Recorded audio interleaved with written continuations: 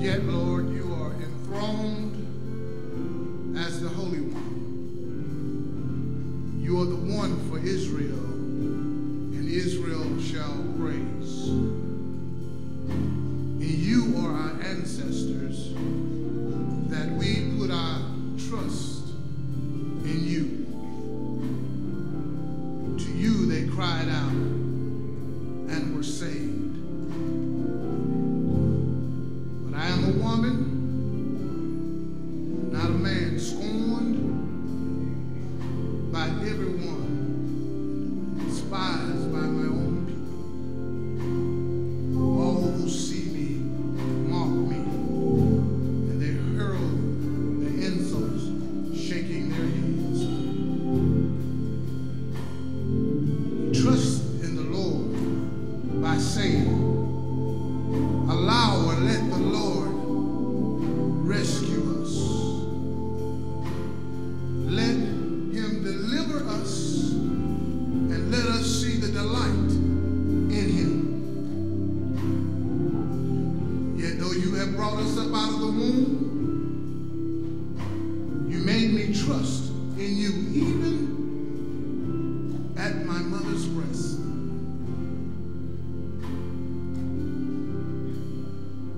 From birth, I was cast on you. From mother's womb, you have been my God.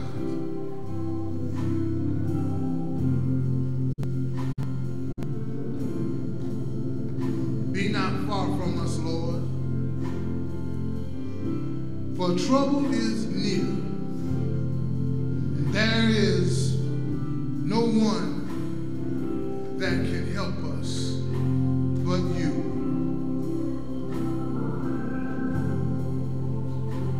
Trust in the Lord with all thine heart, and lean not to thy own understanding. In all thy ways acknowledge him, and the word of God said, and he shall direct our path.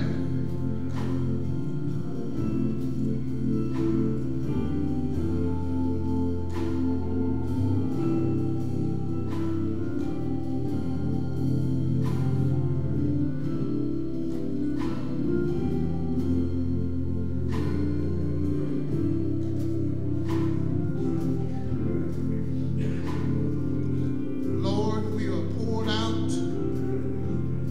like water.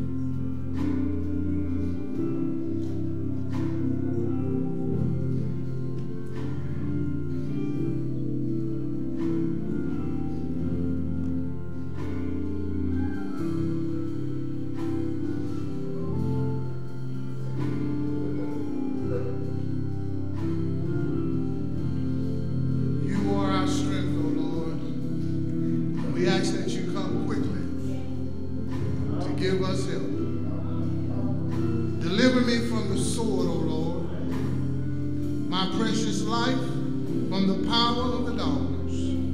Rescue me from the mouth of the lion. Save me from the horn of the ox. I will declare you, or I will declare your name to all the people, Lord. In the assembly we shall praise you. You who fear the Lord, praise him right now. All the descendants of Jacob, honor the Lord. Revere him, all the descendants of Israel. For he has not despised nor scorned us. The suffering and the afflictions of ones, he has not hidden his face, Lord have mercy, from us. But he has listened to the cries of his people for help. You have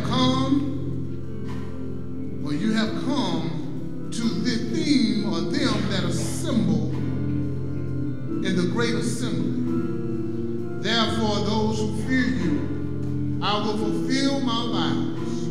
The poor will eat and be satisfied. Those who seek the Lord will praise him. May your hearts live forever.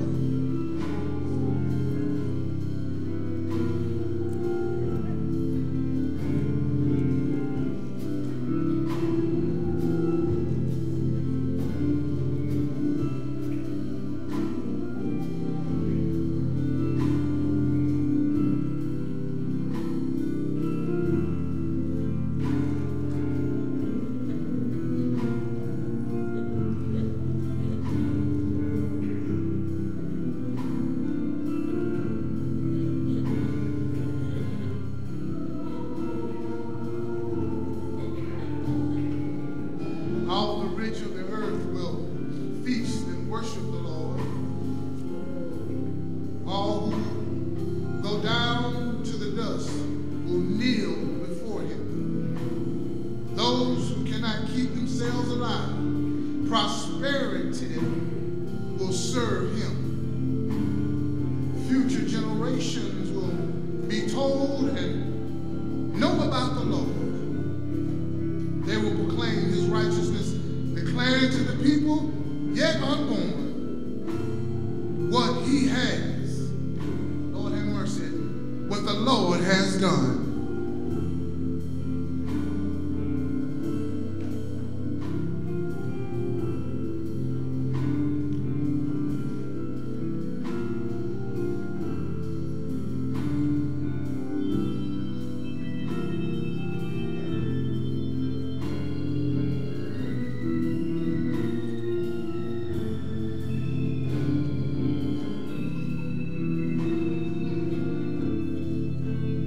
David says to us, the Lord is my shepherd, and I shall lack nothing. He makes me to lie down in green pastures, and he leads me beside the still waters.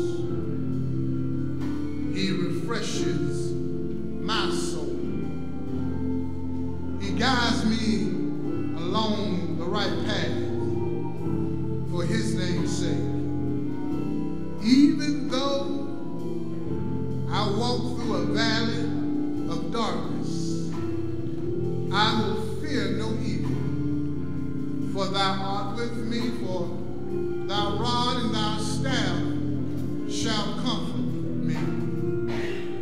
He prepared a table before me in the presence of my enemies. Lord, you anointed our heads with oil, and our cup, it overflows. Surely, I say surely, goodness as well as mercy shall follow us all the days of our lives. And the promise that we shall dwell in the house of the Lord forever.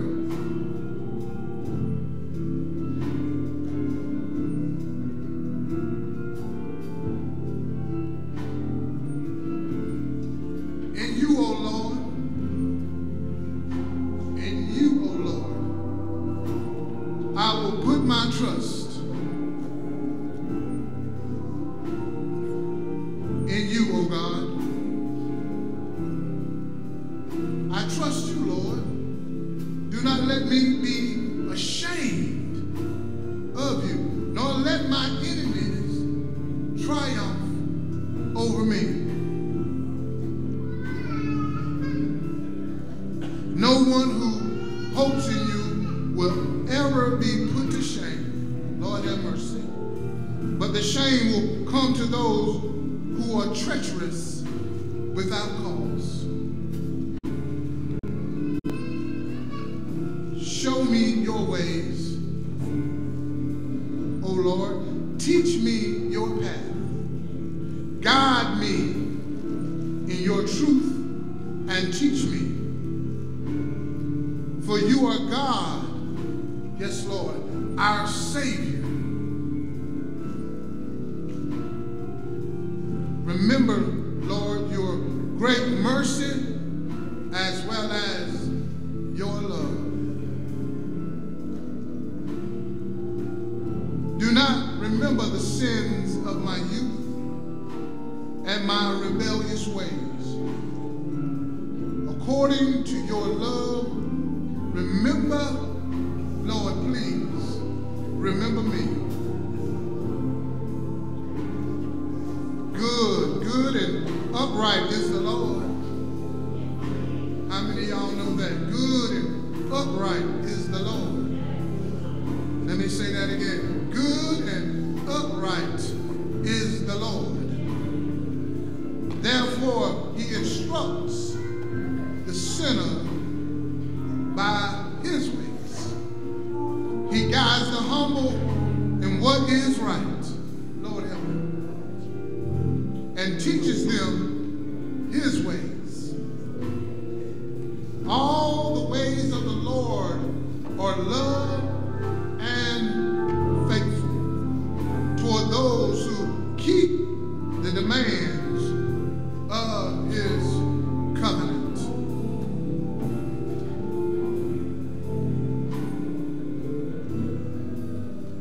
You may be seated at this time.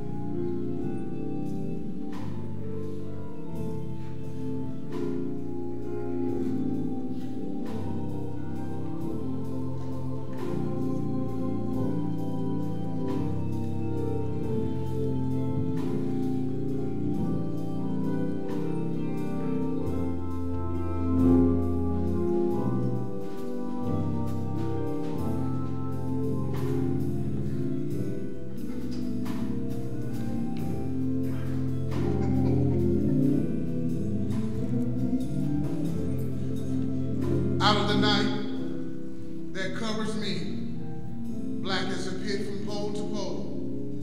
I think of whatever gods there may be for my uncomfortable soul.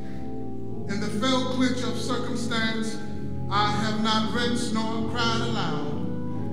Under the blunges of chance, my head is bloody but unbowed. Beyond this place looms the horrors of the shade, but yet the menace of the year shall find me unafraid. It matters not how straight the gate, or how charged the punishment of the scroll. I am the master of my fate. I am the captain of my soul. And God's people said amen. Come on, let's give God some praise here. Come on. When you live right, you can die right. Let's give God some praise right here. This is a celebration. When you live for the Lord, we celebrate. Absent from the body is to be present with the Lord and to hear the words, well done, thou good and faithful. Y'all need to celebrate. Celebrate. Let me say it again. To be absent from the body is to be present with the Lord. Let's celebrate. Weeping only endure for a night. But my joy is in the morning. Somebody ought to shout, in the morning. In the morning. Yeah.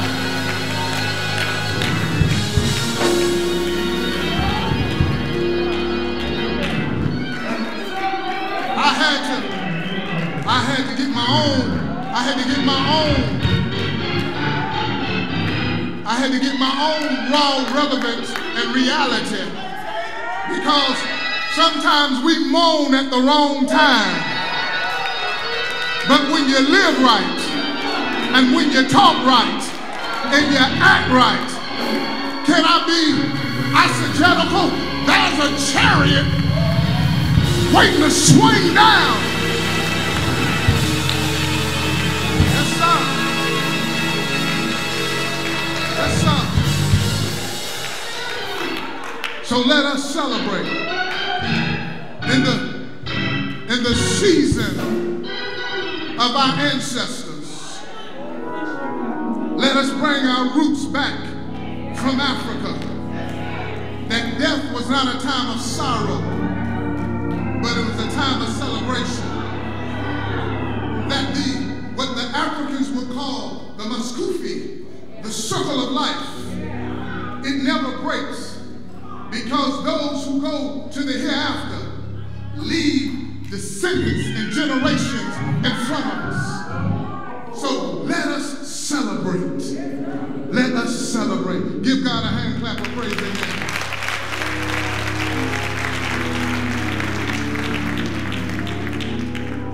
To this beloved family and to all those who are gathered here, we come on this pleasant afternoon to celebrate the life and the legacy of Sister Sullivan, amen, who I enjoyed the time. I don't know how she made me related or kin to her, but she will always call me her cousin, and I just kept that, all right?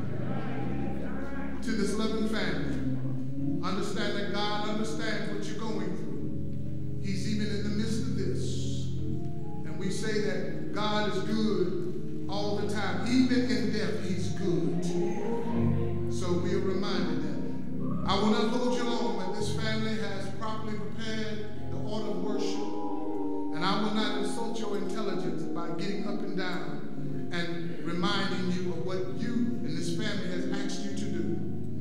So we've had the processional, the final viewing. Now we will have a selection from Christ Radical. Then we will have scripture reading, Old Testament, Reverend Jackie McNeil. New Testament from Reverend Robert Chapman. Prayer by Reverend Charles K. Gray. We'll have a selection from Larry McCullough and the Chosen Generation. Then we will go into remarks. We'll have Miss Sue Berry Helms from the class of 61, Miss Beth B. Chapman, family and friends, Mr. Richard Jurgen, brother and family. Then we will come back with another selection by Brother Larry McCullough and the Chosen Generation. Then we will have acknowledgments from Dr. Keisha Hill Mills, a selection from Christ Radical, words of comfort from Bishop D'Angelo Hill. Then I will come back after this has been fulfilled with the closing prayer, and we will have committal and benediction.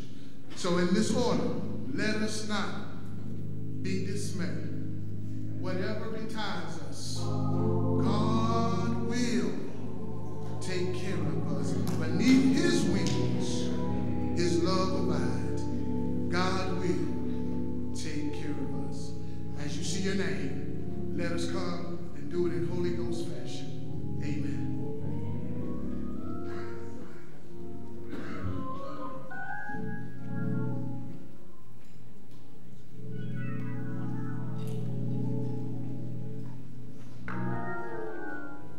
Praise the Lord, everybody. There's only one person dead. Praise the Lord, everybody.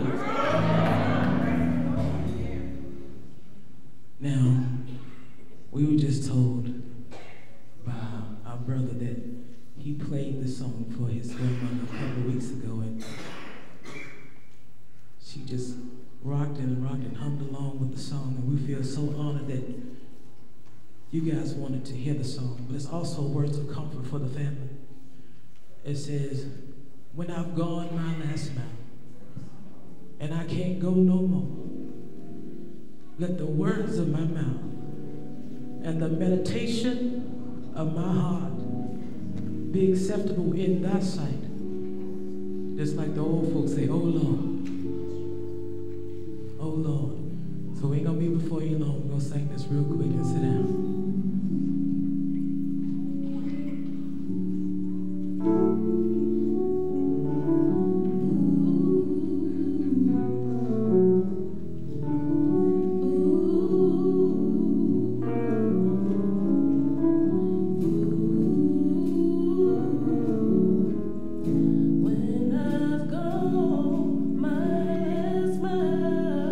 Oh,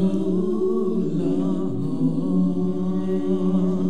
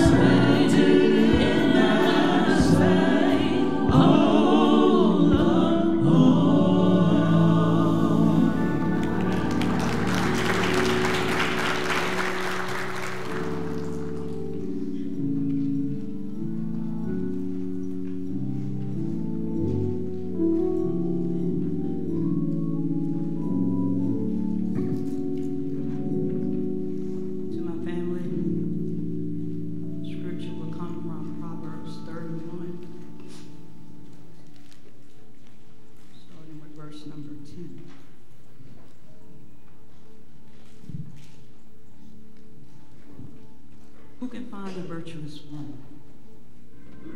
For her price is far beyond above rubies. The heart of her husband doeth safely trust in her, so that he shall have no need of spoil. She would do him good and not evil all the days of her life. She seeketh wool and flax, and worketh willingly with her hands. She is like the merchant ship. She bringeth her food from afar. She riseth also while it is yet night, and giveth meat to her household, and a portion to her maidens. She considereth the field, and buyeth it. With the fruit of her hand she planteth a vineyard. She girdeth her loins with strength, and strengtheneth her arms. She perceiveth that her merchandise is good, for her candle goeth not out by night. She layeth her hands to the spindle, and her hands hold the distaff. She stretcheth out her hand to the poor. Yea, she reaches forth her hands to the needy. She is not afraid of the snow for her household, for all her household are clothed with scarlet. She maketh herself coverings of tapestry. Her clothing is silk and purple.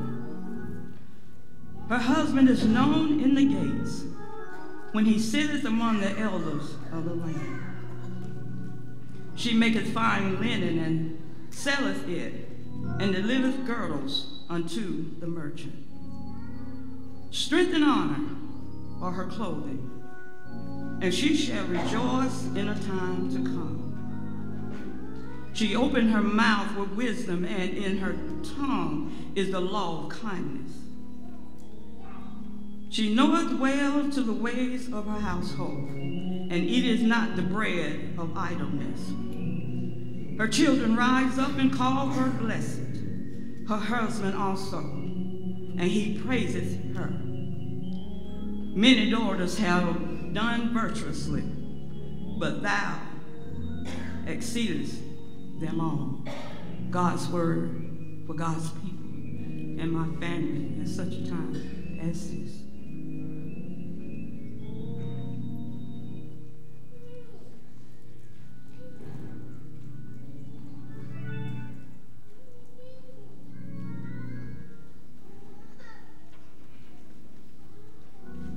To my brother-in-law, Willie, the family, I too share this moment with you. Willie is one of the greatest men I've ever known, and our friendship goes back a long, long way. God touched the heart of Paul and had him to pen these words to the church, going through the same experiences you and I share even now. And here in this 4th chapter, beginning with this 13th verse, Paul pens these words: "But I would not have you to be ignorant, brethren, concerning them which are asleep, that ye sorrow not even as others which have no hope. For if we believe that Jesus died and rose again, even so them also which sleep in Jesus will God bring with him. But this we say unto you by the word of the Lord, that we which are alive and remain unto the coming of the Lord shall not prevent them which are asleep. For the Lord himself shall descend from heaven with a shout, with the voice of the archangel, and with the trump of God, and the dead in Christ shall rise first. Then we which are alive and remain shall be caught up together with them in the clouds to meet the Lord in the air, and so shall we ever be with the Lord. Wherefore comfort one another with these words. God's word to God's people. And may the word of God be a lamp unto our feet and a light unto our path. If Gennie could come back here, she wouldn't come, for she's in a better place.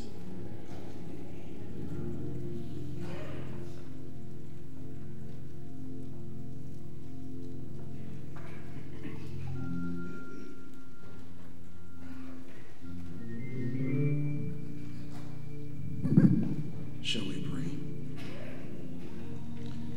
What a friend we have in Jesus.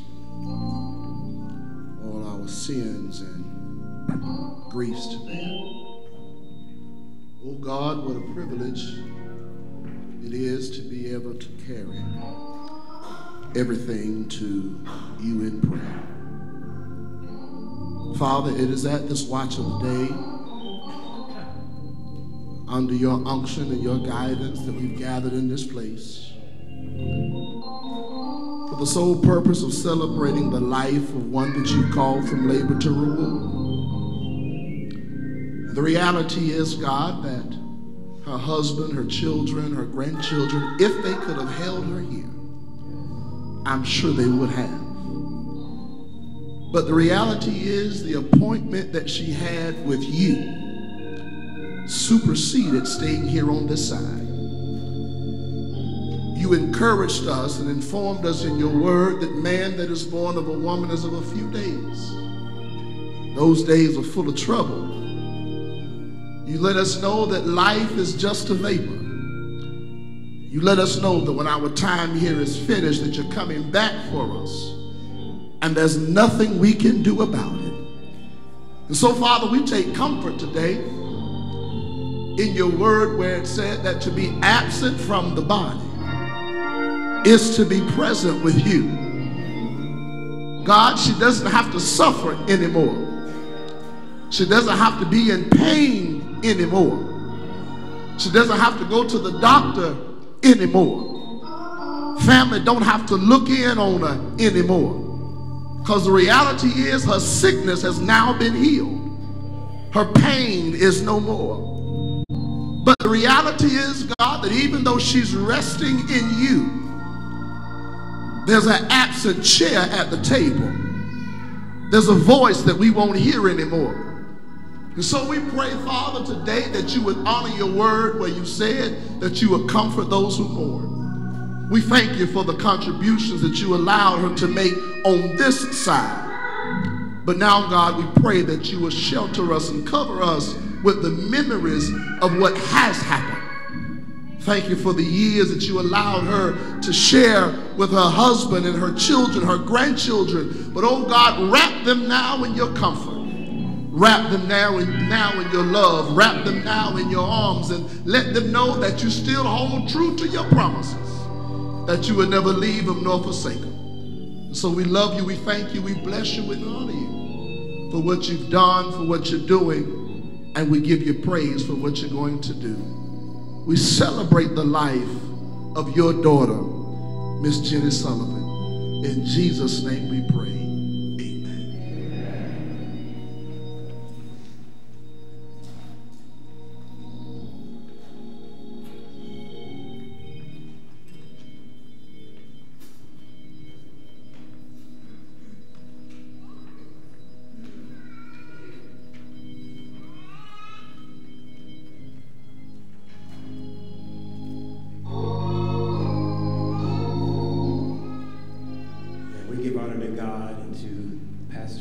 Church, and to all the ministers, to this family, we're praying for you, we love you, you're our family. We celebrate the life of Miss Sullivan and all that she spent to everybody in this room. Amen. We just want to let you know that God is on your side, and He's standing by. Amen.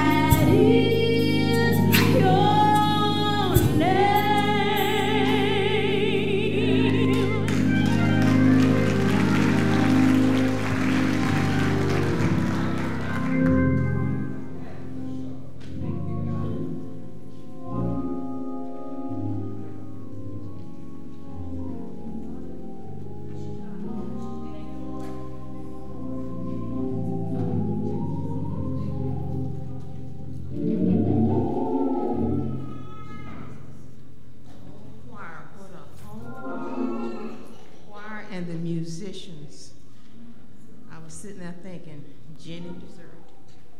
She deserved it. I would like to give all honor, glory, and praise to my Lord and Savior Jesus Christ for just letting me be here among you, and thank you for you.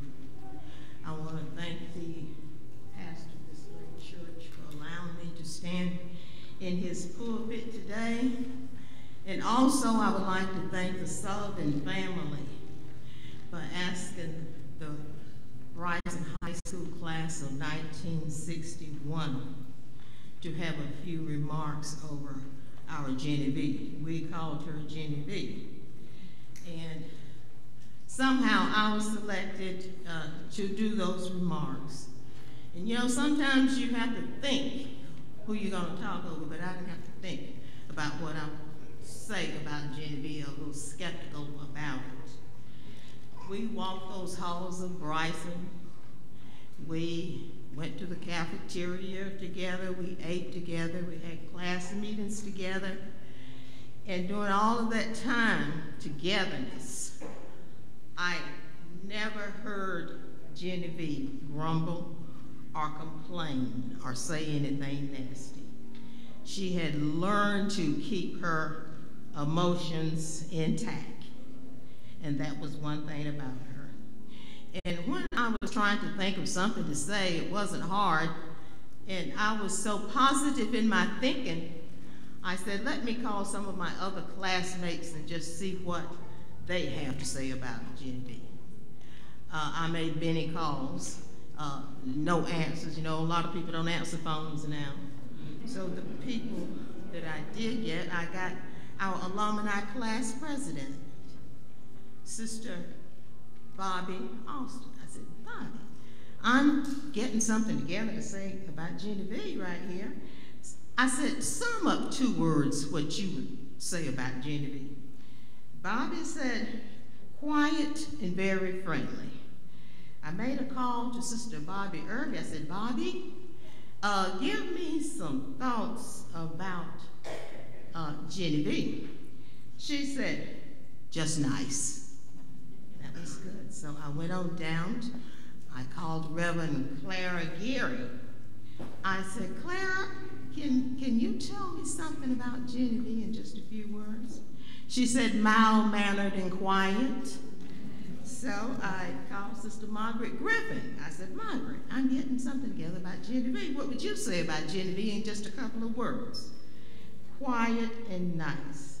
And so these are our thoughts about Gennie B, this class. And at this time, I would just like for the Bryson High School class of 1961 to stand. If you don't feel like standing, just raise your hand.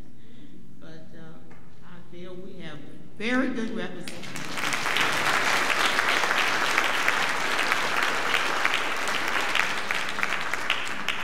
Thank you, class. And our class, we reorganized about 10 years ago, and we met at one of the cafeterias here in Simpsonville. And Gennie happened to be at one of those meetings. And we talked, I talked with her and everything, and I remember leaving that meeting with the thought, well, I thought Gennie B is the same, excuse my expression, but she is the same nice, well-mannered person as she was in school. And I would like to leave here today, and I'd like to say to the family, I want you to find hope in knowing and comfort that Gennie B is in a better place. No more sickness, no more pain, because today Gennie is in the eyes of God. She's in God's hand, and I'm sure that's where we all would like to be one day. And I would like to say to the family that the class pray that God will continue to bless you during this time of bereavement. Amen. Thank you.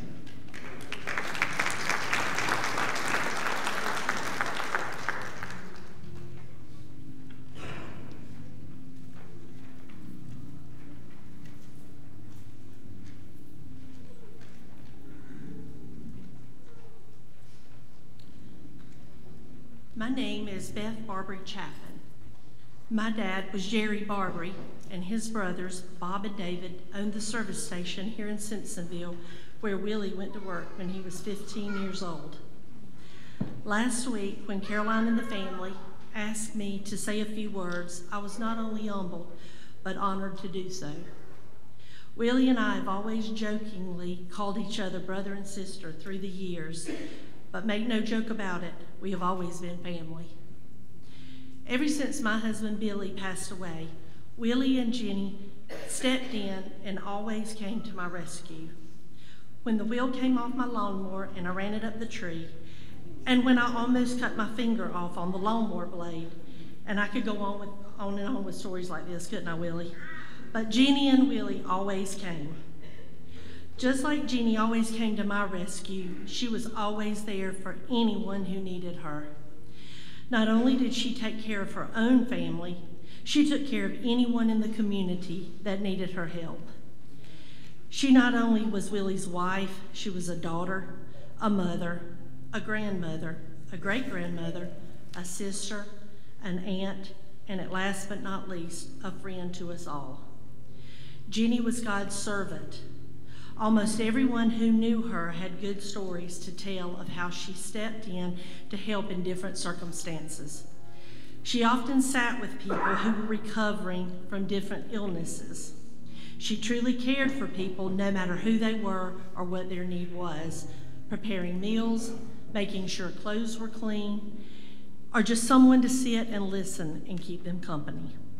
She reminds me of the parable Jesus told in Matthew 25 about the talents. It tells how God's servants were given different talents and the master returns to see how they all use them. Of the ones who used their talents wisely, Jesus said, "Well done, thou good and faithful servant. Thou hast been faithful over a few things. I will make thee ruler over many things. Enter thou into the joy of the Lord." Gennie has now entered into the joy of the Lord. She has seen her Lord face to face. She demonstrated what it was like to truly have a servant's heart. May we all learn from her. This is the legacy that she leaves to each of us. I would like to close with a poem that makes me think of Gennie. It is entitled, "She Is Not Gone." Ease your grief, she is not gone, for in your heart she lingers on. Her smile, her laugh, her special way will comfort you from day to day. You'll find her presence in the breeze that dances gently in the trees, and it's her face that you will see when you're in need of company. At any time, you can recall the love you shared, you saved it all, and in time, more than anything, you'll find peace in remembering. Thank you.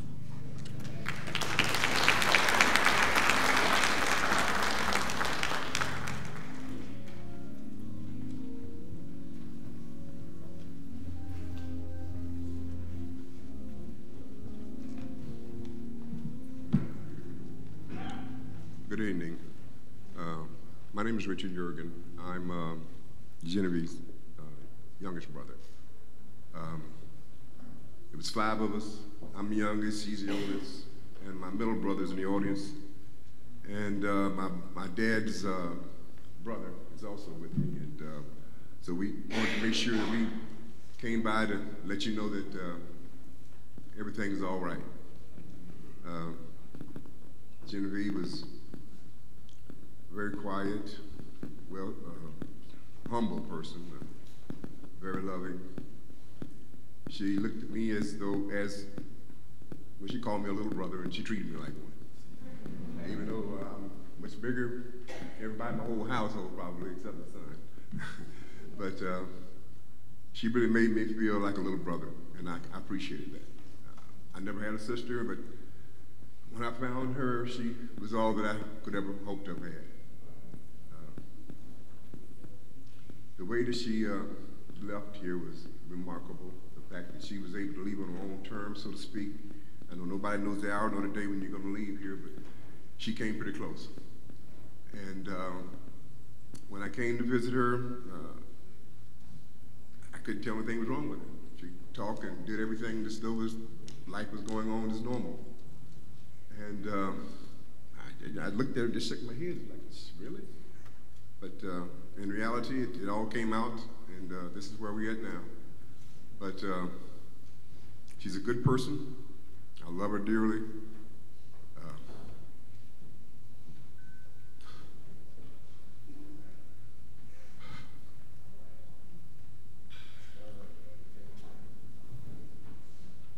This is my having him up here with him so that he can say some things. Well, well, well. We will meet again on the other side, called the eternal life, right? Let me offer you this, and this is to the family. Jeremiah 31:25 states, I will refresh the weary and satisfy the faint. Now, in order to be a refreshment, we have to receive some sort of refreshing while we're here, right? So we give her flowers now, not at the hour of her death. And so I have a very clear memory of the last time that I had a chance to say goodbye to my aunt after, spending countless amount of days sitting with her. Understanding the word presence and being in the here and not the there or the later. It's being in the present. And so as we come to a close in this presence, being in her presence, and knowing that she's gone on to be with the Lord, there's a prayer that I meditated on yesterday that I want to share with the family. Father God, for when we come before you in the living now, we know when we're weak, you are strong. When we are lonely, you are our comforter. When we are unable to continue to move forward, you are our strength. Father God, we need you in order to persevere. Please remind us that when we feel overwhelmed, that you are right there with us, holding our hand. Father God, refresh our soul as you give my auntie rest. In Jesus' name, amen.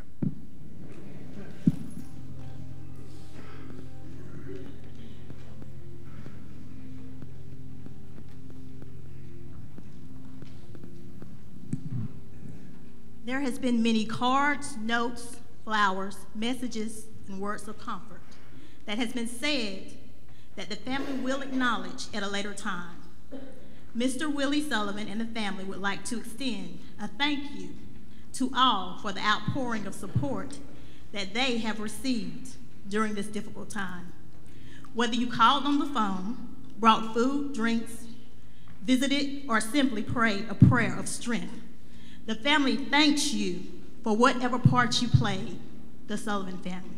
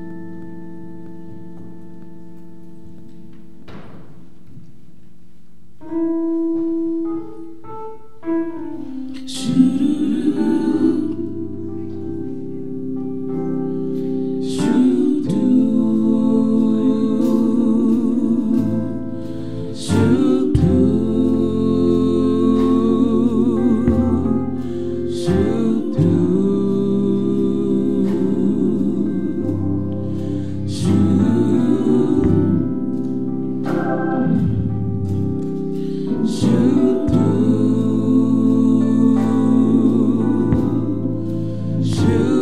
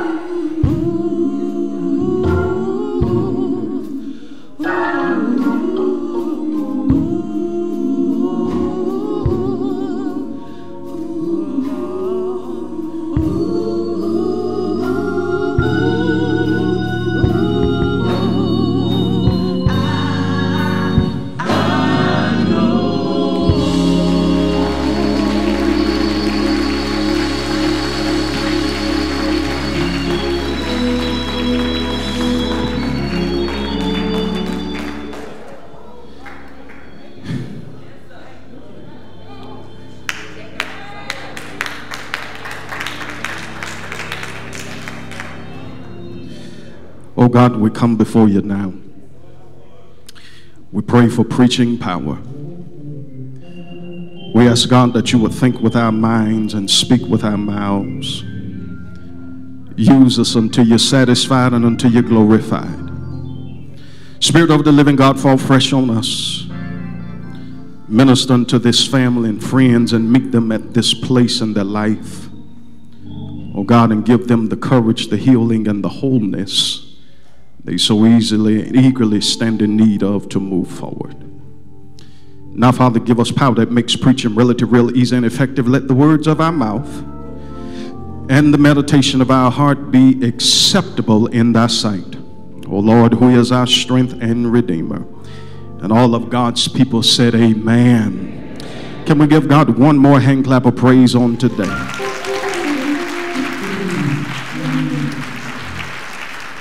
Certainly to this family and to Pastor Freeman and the staff of this great church and the fellow ministers and all of you, our Father's children, it is so good to see each and every one of you on today as we celebrate the life of our dear mother, Sister Sullivan. In the 23rd Psalm, for those of you who have your Bible, you can turn there, but I've heard the remarks about Miss Gennie being nice, mild-mannered, being a good friend. But I had somewhat of a different story. I'll never forget one Sunday after church, she walked up to me just as nice and pleasant, and she said something that I can't and dare not repeat in this sanctuary today. Now, y'all know the nice Gennie Sullivan. I know something different. Meet me after church, I'll tell you what she said. Psalm number 23, verse number 4.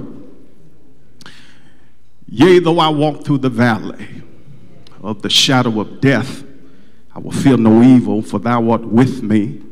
Thy rod and thy staff, they comfort me. I want to use for a subject for a few moments today. It comes with the territory. It comes with the territory. Ladies and gentlemen, not only is it possible, but it is also factual that you can be in God's will and in God's word and find yourself going through one of the most horrific experiences of life that you've ever encountered. It is possible and it is factual that you can be in God's way, you can be in complete obedience to God's word, and still discover that you are having to suffer loss, disappointment, discouragement, and even dealing with a great degree of hurt that you never imagined. On the flip side, ladies and gentlemen, when we understand this whole concept of relationship with God, some people have it misconstrued and have a misunderstanding about what walking with God is really all about. But there are those, ladies and gentlemen, who believe that their relationship with God restricts them from even encountering negativity and the sufferings that life has to offer. But I want to push the envelope a little bit further here, Brother Sound Man, to help me and let you know that even prayer will keep your mind at peace. And prayer will strengthen your spirit, but there are some things prayer won't prohibit you from encountering. I'm sure, family, many of you sat many days and had prayer and asked God to heal mother, heal my grandmother, give her extended days of living. But what do you do when the prayer you prayed seemingly was not answered or heard? You have to understand, ladies and gentlemen, that sometimes it is just in God's divine will that we encounter what life has to offer. When we understand this, then, my brothers and sisters, we have to continuously investigate the theology and the mind of God. For the Bible teaches us that there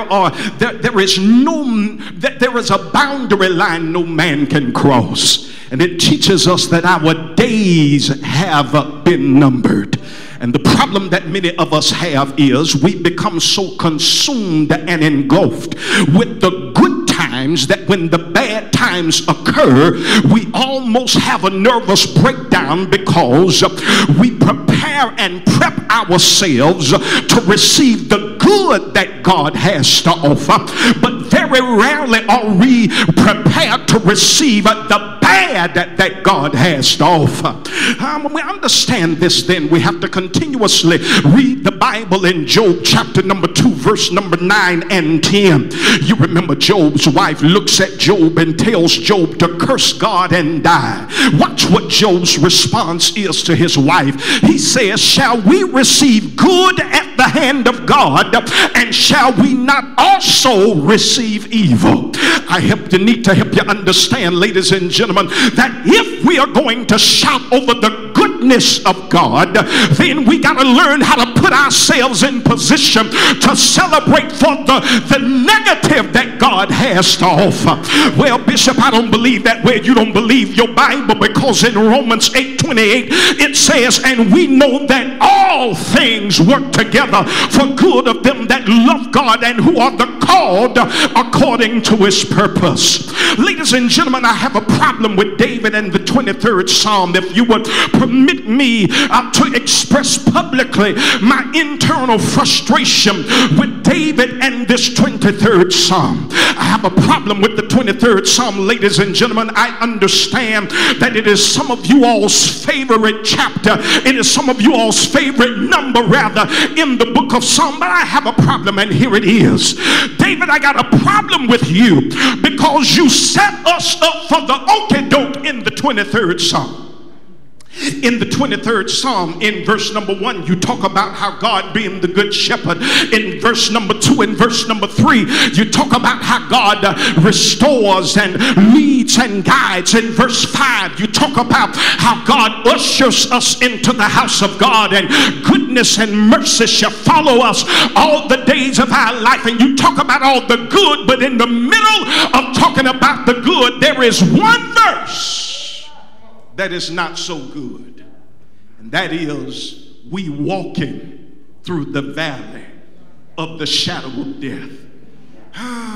Now some of you may be asking the question, well, if worship is not going to abort all of our issues, if prayer is not going to abort our issues, if walking with God is not going to abort our issues, then what need do we do to worship? What need do we have to pray? What need do we have to walk with God? But before you get consumed in arrogance, there are some benefits in verse number 4. There are some benefits that David exposes unto us, Mr. Willie, the benefits that David exposes to us that we can come to appreciate about walking with God and living in the will and the ways of God. Now let's unpackage verse number 4 here, because there are some benefits that we need to acknowledge. Number 1, ladies and gentlemen, number 1, the first thing that we see is the writer's account. In verse number 4, there's something that we need to understand about his account. Here it is in the 8th clause. Yea, though I walk through the valley. Press pause. Now I disagree with one theologian about what he says in verse number 4, clause. He seems to give the insinuation that God is forever present. But when I look at what David says, David seems to give the illusion that while we know God is forever present spiritually, in the natural, sometimes it looks like God isn't always there. In the 8th clause of verse number 1, David says, watch this now. He's not talking about God here in the 8th clause. He's talking about himself. He says, yea, though I walk through the valley of the shadow of death. Now, for a fleeting moment, me and David had a conversation, and I had to ask David a question. David, are you suggesting that there may be a period in walking through this valley that you may have felt by yourself? And if we be honest, ladies and gentlemen, and stop trying to be so spiritually astute and deep, and be honest for a moment, even though we love God and serve God spiritually, sometimes in the natural it looks like God has abandoned us. And when you sit here here and you see this family crying, and those of us who sat in their same position, so sometimes in your greatest hurt, you want to know, where is God? Because I hear what life has to say. I hear what the situation has to say. But sometimes, God, it looks like that when I need you the most, now you've gone quiet. And sometimes David is teaching us, sometimes you got to trust God when you can't put your finger on God. When you don't know what God is doing and why God is doing it. Family, I understand. I can consider and see your pain and see your hurt, because here it is. If God has all power, if God is really there, why not heal in life and not through the vehicle of death? Any parents in the room today?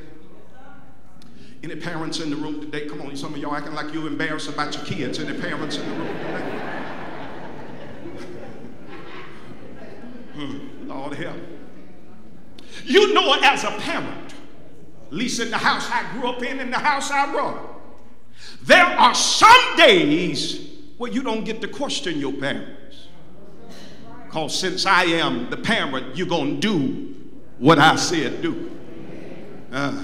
Because if you're going to live up under the auspices of this house, there are some rules in this house.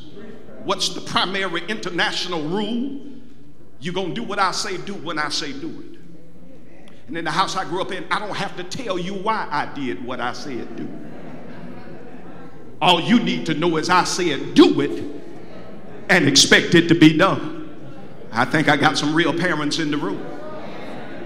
Why is it we give our parents that much respect, but when it comes to the things of God, we want to get an attitude with God and feel as if God should have ran it by us before God done what God wanted to do, failing to acknowledge we are all under his control. So David says, for a moment, God, it looks like, it feels like I'm walking through this by myself.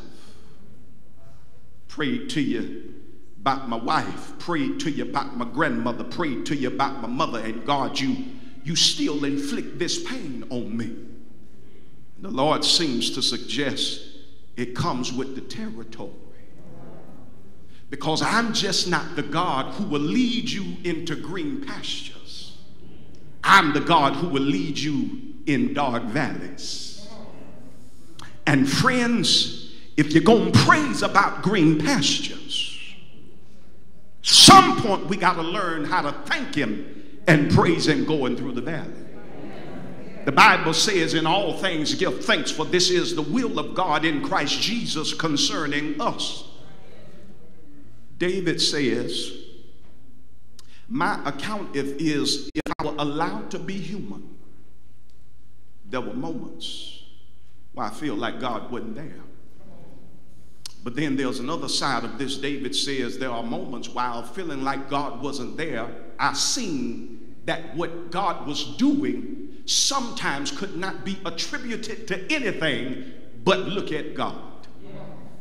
And sometimes, ladies and gentlemen, while we look at the negative and the bad of life, we got to learn how to point out what God did. Come on, talk to me, church. Family, when you look at the transition, when you look at everything that has occurred, you got to learn how to point out what God done. Doctor said one thing, but look at what God done.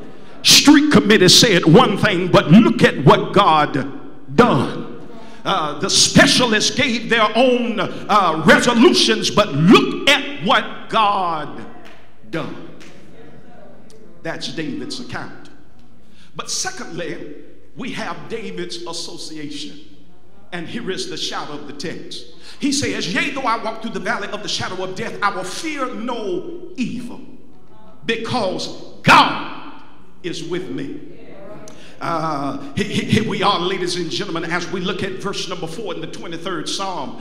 David says, watch this, negativity takes on a different perspective when I look at it through the perspective of God. He says, when I look at it in my own self and perspective, it doesn't look good. It looks ugly. It looks horrifying. It looks detrimental. But when I look at it through the perspective of God, I have to look at it and say, God, you're still worthy. God, you're still able. When we look at what David is talking about, here it is, a man. His life was under scrutiny. His life was in jeopardy by his own king. His life was always under attack. And now, here it is. He's going through transition. He's going through a phase and seemingly giving a testimony about what God has done and who God has been to him. And in the process, he seems to suggest unto us, before you become some imbalanced Christians and believers, let me balance your life out and not just let you celebrate over the good, but tell you that there is going to come some hurt while walking with God.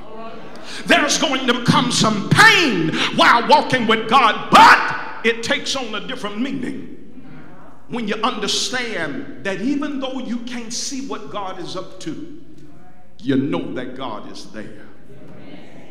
David says, yea, though I walk through the valley of the shadow of death, I will fear no evil, because God is with us.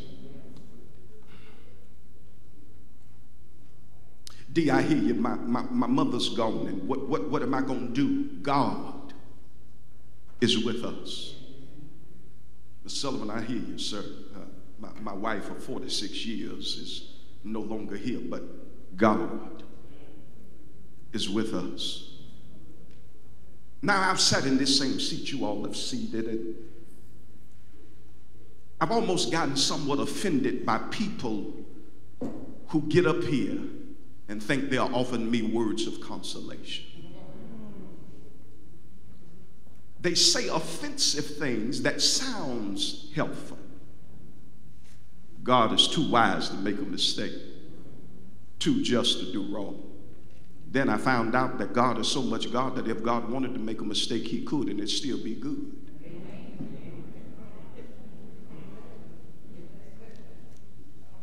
Say, God won't put no more on you than you can bear. But I kept reading the Bible. And Paul said we were pressed beyond measure, to the point to where we had the sting of death upon us. But you said God won't put more on me than I can bear.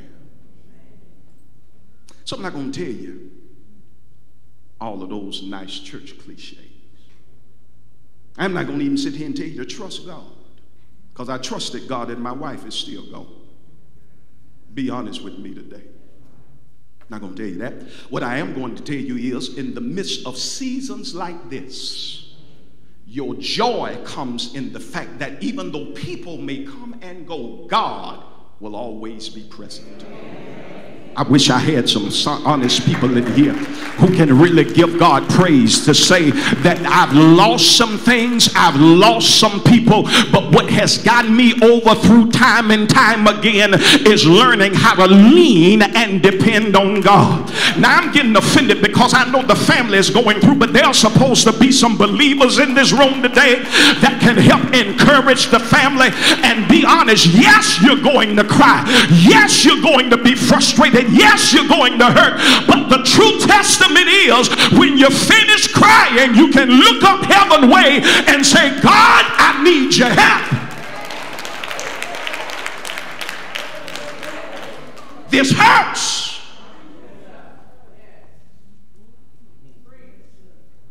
But when I know that God is present,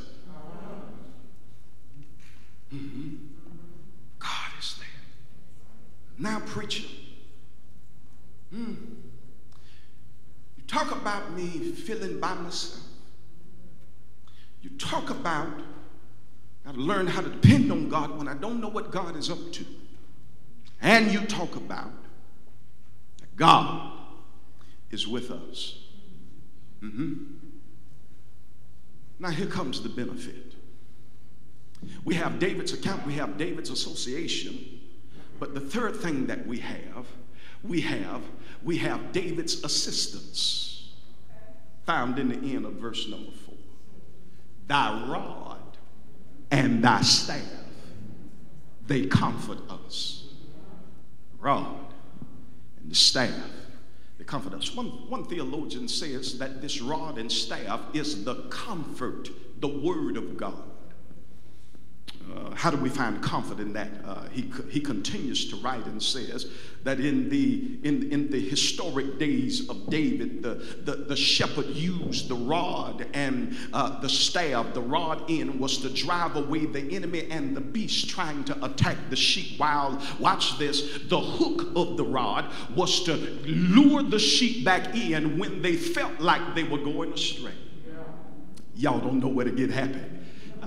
He says that the end of the rod, the pointed aspect of the rod, drove away the enemy. The hook of the rod, when the sheep would drift away, the hook of the rod would catch the sheep and pull them back into the fold. Ladies and gentlemen, the fact of the matter is we're all sheep and sometimes we all go astray. But we can find comfort in knowing that even when we go astray, because we belong to God, God won't let us get too far. God would not let us fall even though we stumble. God would not allow us to become engulfed and consumed in hurt, because his perspective is, I need you in the fold. Now, I understand that there are some church folk who want you to think that they're perfect. They don't ever cry. They don't ever have a bad day. Good morning, how are you doing today? Today's awesome. No, it ain't. It's not always awesome. Let's just be honest. Sometimes when people say good morning to you, your reply should be, what's so good about it?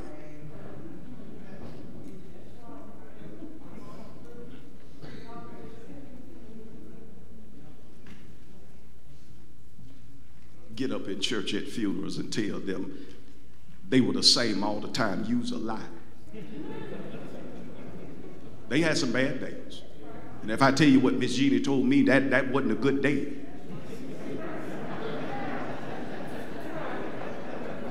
Y'all ain't happy. She seen I was having a bad day and came up to me and told me what she told me. That wasn't a good day.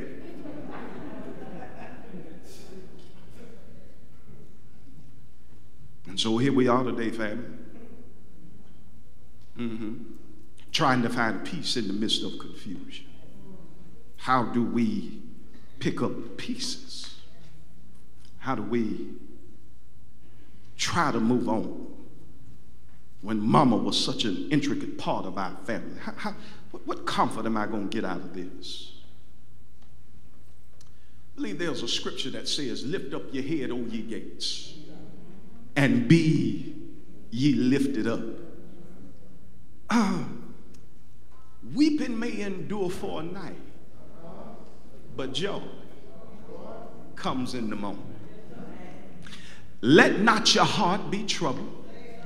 You believe in God, believe also in me. In my Father's house there are many mansions. If it were not so, I would have told you. Now, if there are many mansions in the Father's house, what does the house look like? Seems to suggest that God has the ability and the power to not only take care of us in the heavenlies, but to also take care of us here in the earth. Now, ladies and gentlemen, no one can tell you how to grieve. No one can tell you how long to grieve. Grieve as long as you must. But in the process of grieving, know that there is help that comes from above. There is help that comes from the divine, that if only we would put our hands in his hands and continue to follow him, the same God that led us by still waters, that led us by the green pastures, that led us in this valley, he will lead us not just into the house of God, but he will lead us and keep us in his perfect and divine will. Now the question is, how do you expect me to walk with God through all of this? Because there are going to be some good days. There are going to be some bad days. But he closes by saying, surely goodness and mercy shall follow me all the days of my life, and I'll dwell in the house of the Lord forever. Here is where I'm going to leave you, church. When you're having one of those bad days, from now on and until God brings you through this, know that when I have a bad day, God's got some grace and mercy I can lean on. When I'm having one of those days where I want to give up, where I want to quit, God has some goodness and some mercy. As a matter of fact, sometimes, ladies and gentlemen, when my goodness runs out, he says, if you just can hang on, if it be the Lord's will, I got some new mercies for you in the moment. So whenever you find yourself after the day, now that you understand this comes along with the territory.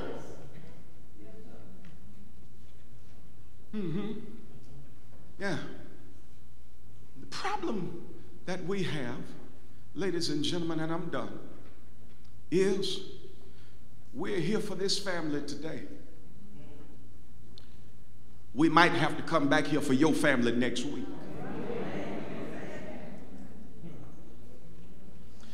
It was mine in December. It's theirs in March. Yours might be the second weekend of February. June. And when those days come, you're not going to want to be bothered with people who just want to come around and ask questions. What happened? She died.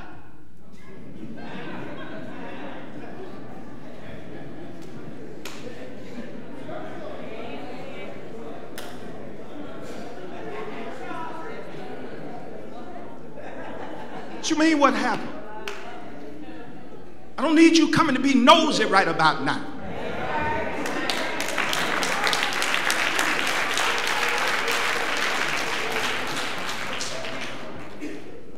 If you need me, call me. I needed you before it happened and called you. You didn't answer. Matter of fact, you were busy. Is there anything I can do now? Stay away. Because if the only thing you're going to come is to instigate,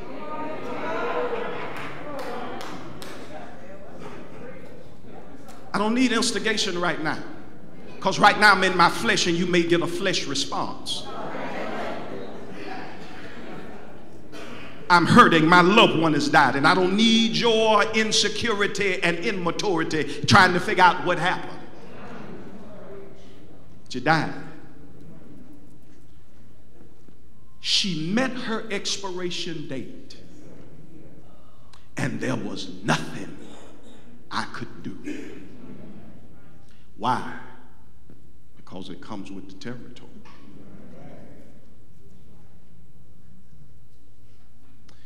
And family, we may not shout today like it was when it was good. But at the end of the day, we have a God we can count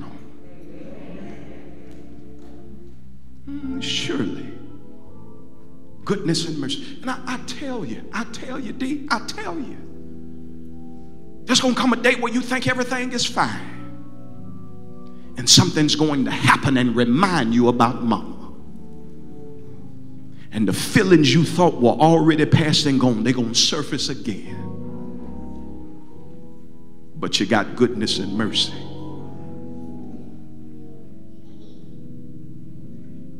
Look at me, Mr. Will.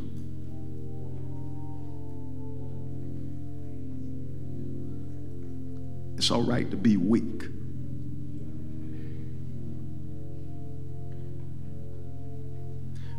Because when you're weak, that's when he's strong.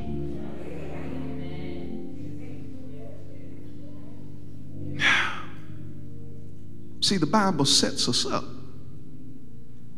It says God put Adam to sleep and took from Adam a real made woman, brought Adam to Eve, and Eve to Adam. Adam looks at her and says, woman. But it didn't tell us what he said when she no longer was there. It's all right to be weak. Comes along with the territory. But goodness and mercy. Family and friends, all of us are going to have to sit on this front row sooner or later.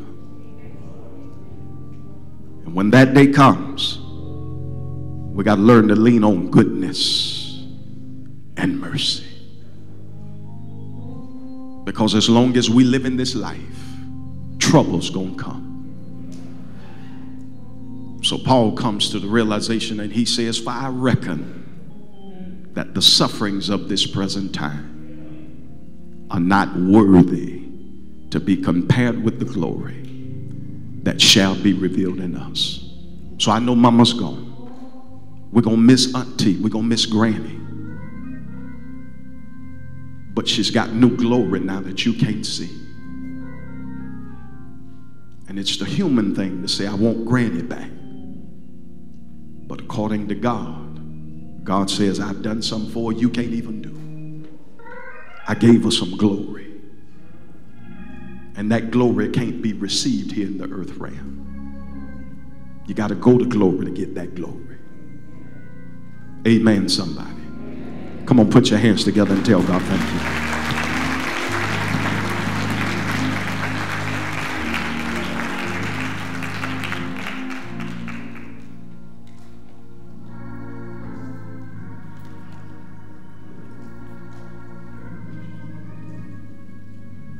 Let us pray. Father, we come now in this moment to say thank you for being who you are. Thank you for being a God that is in control of everything. But now, God, we come lifting up this family, God, that when they leave here, have to go home and face a new reality. But God, we thank you that they can face this reality with hope because, God, you just reminded them that you are with them. And so, God, we pray that you'll continue to remind them in the moments and in the days to come that you are with them. God, continue to remind them that your grace is more than sufficient for them. Reminding them, God, that your goodness and your mercy is right there with them every step of the way. And God, we thank you that you will be their leaning post, that you will be their strength, that you will be the one that will get them through when no one else is there to get them through. We thank you, oh God, that as they call upon you, that you will answer them and that you will bring them the comfort and the peace that they need in the moments that they're going to need it. God, even when the visits stop, even when the calls have stopped and when the texts have stopped coming in, we thank you that you will remain there with them and that you're going to wrap your arms around them and that you're going to carry them the rest of the way. Now, God, we put them in your hands. And we pray, God, that only your perfect and submissive will be done in their lives. In Jesus' name, amen.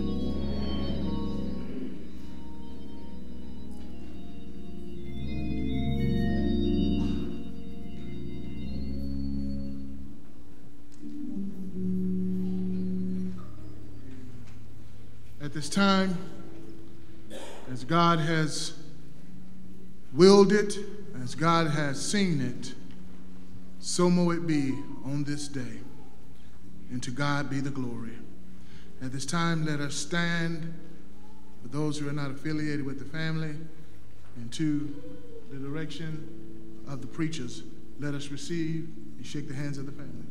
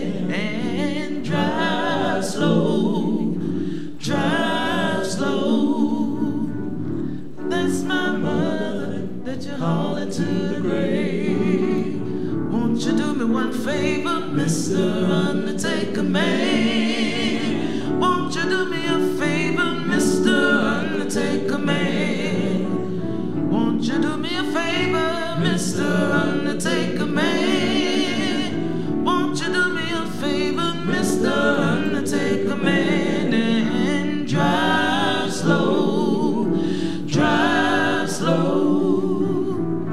That's my mother that you're hauling to the grave.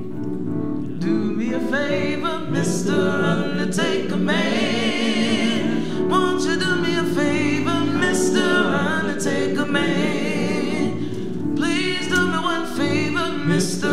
Undertaker Man. Won't you do me a favor, Mr. Undertaker Man? And drive slow, drive slow, drive slow, drive slow. That's my mother, that's my mother, that's my mother, that's my mother, that's my mother, that's my mother, that's my mother, that's my mother that you're hauling to the grave. Won't you do me a favor, Mr. Undertaker Man? Please do me one favor, Mr. Undertaker Man. Won't you do me a favor, Mr. Undertaker Man? Please do me one favor, Mr.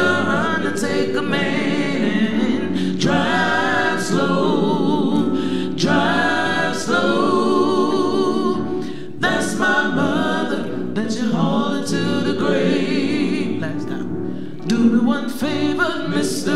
Undertaker Man. Won't you do me a favor, Mr. Undertaker Man? Please do me one favor, Mr. Undertaker Man. Won't you do me a favor, Mr. Undertaker Man? Drive slow, drive slow. That's my mother that you're hauling to the grave.